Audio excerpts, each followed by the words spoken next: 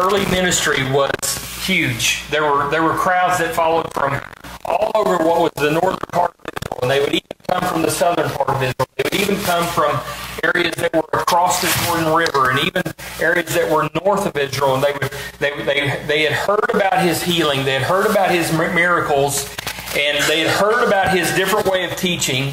And they came from everywhere to hear him speak and to see his miracles.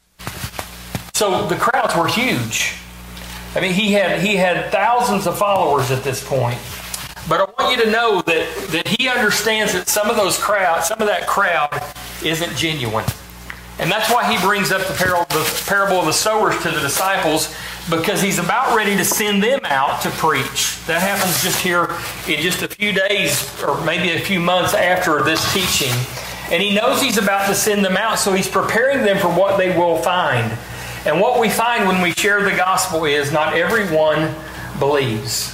Not everyone receives it. Some might receive it for a while as something that's exciting, but they don't receive the truth deep in their hearts, and their hearts are not changed into the image of Christ. We're getting all kinds of stuff going on here today.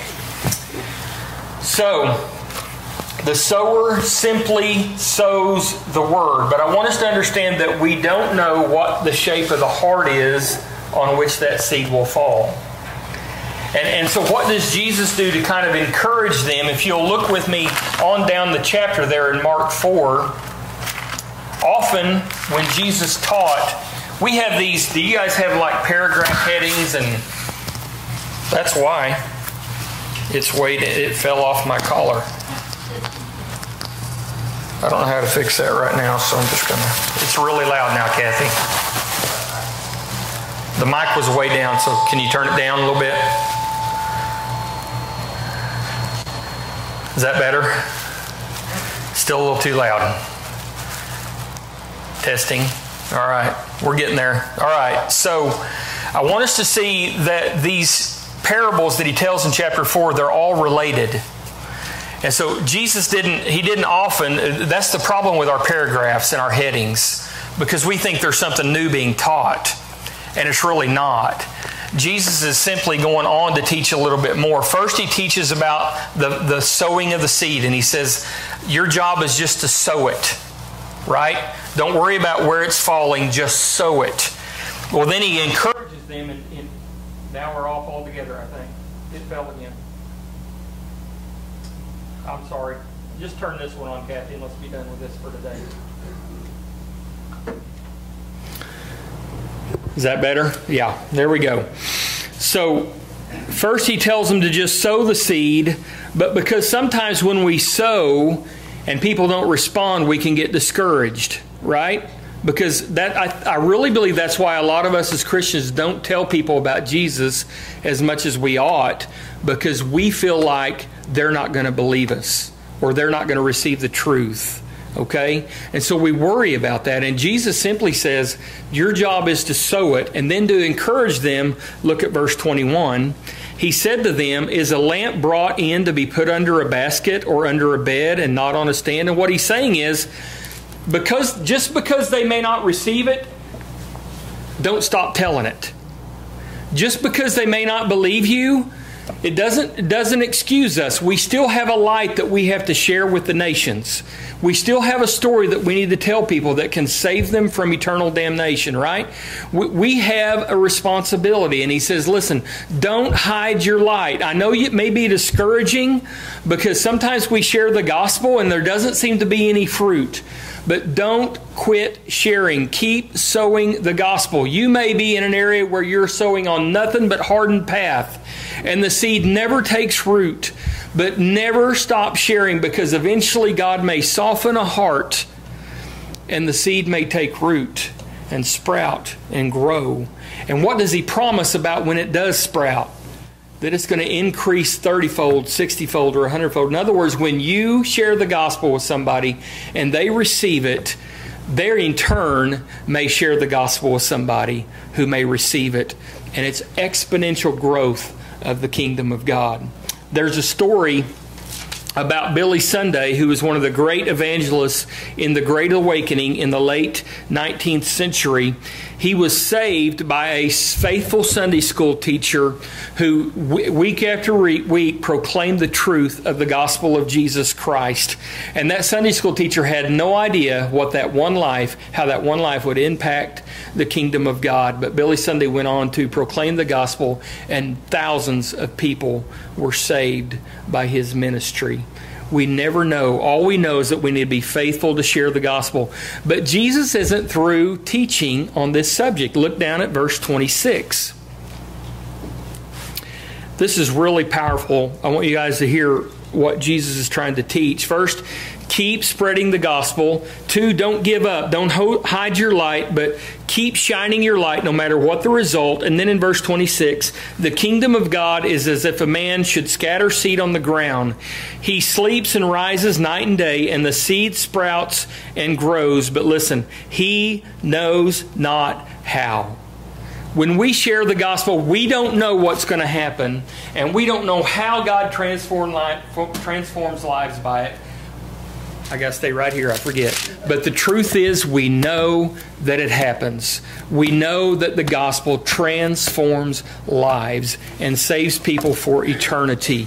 We know the power of the gospel because God does a work. All we do is spread the seed, but God does a work. Look on down in verse 28. It says, the earth produces by itself. You hear that? The earth produces by, I don't care how good a farmer you are, you cannot make the seed sprout. You can water it, you can nourish it, you can do all that, but there's no guarantee that that seed will sprout. The word there that it says that the earth produces by itself, that by itself is where, that the Greek word there is where we get the word automatic. It just does it. And what God is trying to say is the Word of God is the seed, and it will grow on its own. Amen. Well, that's our labor, is to keep sharing the gospel, to let the seed do what the seed does. What does God tell us back in Isaiah? That when my word goes forth from my mouth, it will always accomplish what I intend for it to accomplish. Right? It will always accomplish. So that's our labor. Well, what is our limitation? Our limitation is when we look at this parable that Jesus is telling, he's talking about the soils, and that's really the point of this thing. Notice that he doesn't identify who the sower is. He doesn't tell us because it could be anybody that shares the gospel. As he's teaching this to the disciples, he's the one that's been sowing the seed. And guess what? Not every seed fell and produced. Even when Jesus, right? The heart of the gospel, the very reason we tell, even when he was sharing it, not everybody believed. We find out in John chapter 6, we're going to look at a verse there here in a little bit. We find out that the disciples began to leave him when he began to preach harder messages. The disciples, I should put that in quotes, right? His followers, all of a sudden, he wasn't popular anymore because their seed hadn't really taken root.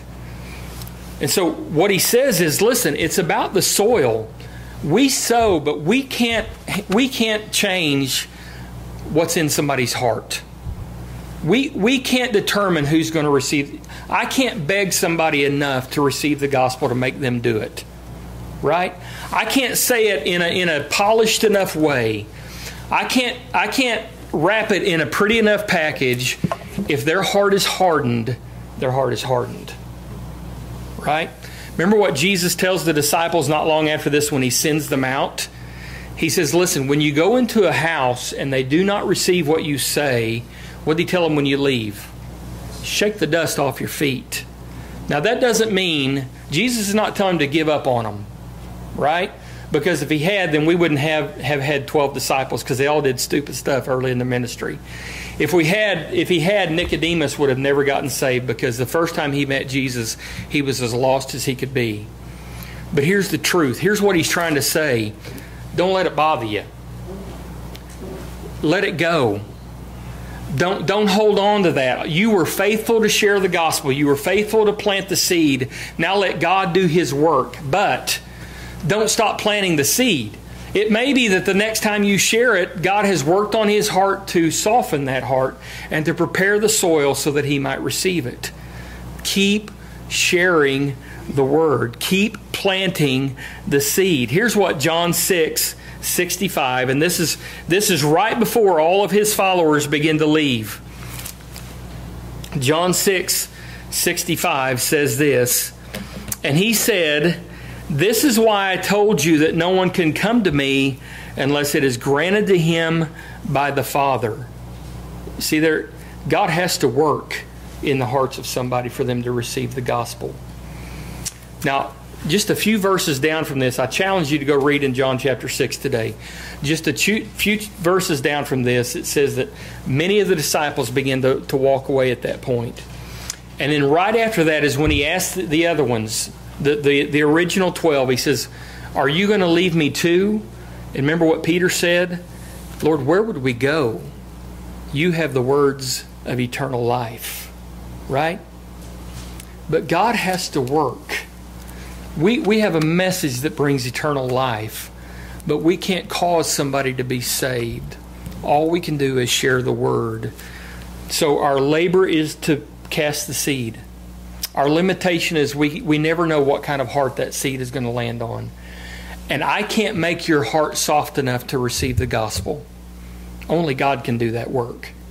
But I can be faithful to share the seed, to cast the seed. And one of these days, God's going to soften a heart so that when the seed is cast, it takes root. Right? It reminds us that salvation is only of God. The earth produces the seed by itself. The Word produces salvation in the hearts and lives of people on its own. That's why the Gideon ministry is so powerful. That's why you hear these wondrous stories about people just reading the Bible and changing their lives, because the Word is enough. God doesn't need us to preach. God doesn't need us to share the gospel, but He's told us to. And we're to be faithful. We are not the way to salvation, but we are the way that God uses to show people the way to salvation. Romans chapter 3, if you'll turn over there with me, this will be our last point. What is our light? What is our message? What are we supposed to tell people in order for them to be saved? What key things, if you're going to share the gospel, if you're going to talk with a friend and they need to know how to be saved, what are the key things that we cannot leave out? What are the things that we must help them to understand in order that they might be saved? I had Michael, I don't know if you noticed that we sang He is Lord 2 weeks in a row. I had him do that for a reason, because that song is the story of the life of Jesus. That's our message, right? That's our message.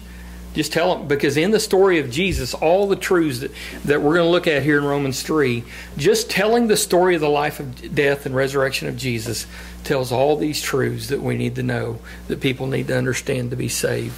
Romans 3, 21 to 25. We know 23, by the way, very well. We know it by heart. But we need to see all of what Paul's trying to teach here. But now, the righteousness of God has been manifested apart from the law. Although the law and the prophets bear witness to it, the righteousness of God through faith in Jesus Christ for all who believe.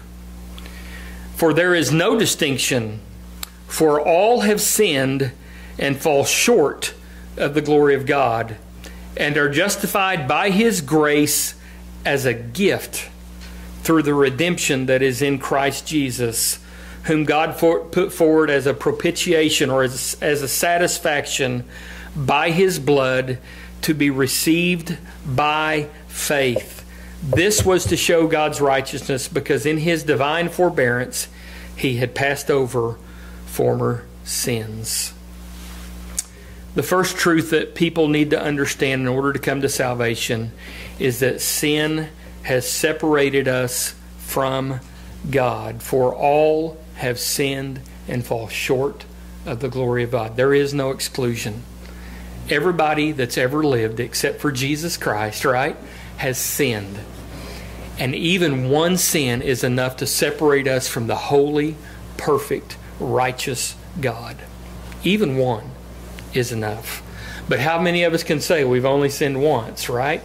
I mean, we've sinned multiple times. We do it every day. Even after Christ has changed our heart, we still have hardness of heart. We still have so many things going on through our minds. We still say so many ugly things. We still do so many stupid things. We still have sin. And it's for that reason that somebody from outside had to do something. We couldn't do it ourselves, right? Because sin separates. And we just talked about that in Sunday school, how there's a wage that if salvation isn't a gift, that means that you earn it. That means that you've worked for it and you earn it. But if it's a gift, it means you cannot earn it. And what does Romans 6:23 tell us? That what we earn by our sin is death. We don't earn eternity. We earn death. That's the wage that we receive because of our sin, because sin separates from God. That's the first truth. The second truth is that salvation is all of God and not of man at all.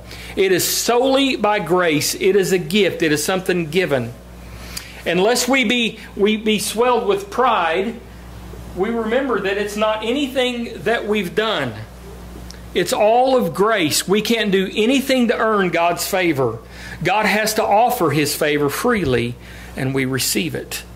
It is all of grace. And if someone needs to be saved, or someone's going to be saved, they need to understand that their sin separates them from God, and that salvation comes wholly from God and not by us. By the way, just kind of a little side note here, I think sometimes as Christians, we've somehow, not that we've earned salvation, but we deserve God's grace because we were pretty good people. Listen, we don't deserve God's grace any more than anybody else.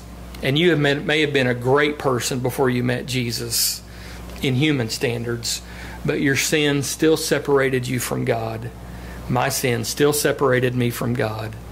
And you might be a mass murderer, but God's grace is still offered to you for salvation. There's nothing that we earn. It's all a gift of God. Salvation is of God. Sin separates. Salvation is of God. Salvation is a gift because of Jesus Christ's payment for sin. Someone once said, Jesus Christ couldn't have paid for sin because then salvation isn't a gift because somebody had to pay for it. And I think that is the most ludicrous thing I've ever heard. It's a gift to us because Jesus paid for it, right? If I buy you a gift, it may not be free to me, but it's free to you if I give it to you. Salvation is a gift, not earned, but simply given. Acts 4:12 says this, and there is salvation in no one else, for there is no other name under heaven given among men by which we must be saved. And that name is Jesus. We need to proclaim the name of Jesus, bring people to glory.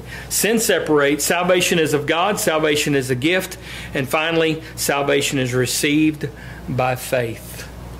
Salvation is received by faith. We simply believe. We lay ourselves at the feet of Jesus and we trust Him for salvation. It is faith in Jesus, the person, that He is real, that He lived a sinless life, that He died on behalf of us, and that He was raised the third day, right? But also we receive by faith His promise of salvation. And we say, Jesus, you're enough. You're all I need. And then God saves.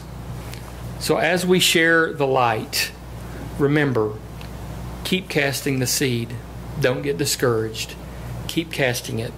Remember that God is working a work in someone's heart that you may not see, but it may result in their eternal salvation. And remember that the light is the story of Jesus, which tells us that sin separates us from God, that salvation comes from God, that it is a gift freely given by God, and that it is something that is received by our faith. That's what we need to share. That's the story. That's the message. Keep sharing it. Let's pray. Father, we love You. Lord, we thank You for the gospel. And Lord, I think everybody here understands that we did not deserve Your gift. What we deserve is eternity in hell. But what You granted through Jesus is eternity in Your presence. You've washed away our sins. Lord, we stand in front of you in righteousness because Christ has given us His. And Lord, as believers, we just say thank you. You bring us to our knees when we think about what you've forgiven us of and what you've destined us for. But Lord, we also want to be faithful to proclaim that message. Lord, help us to see it's not a complicated message. Help us to see that there's no guarantee that it'll be received every time.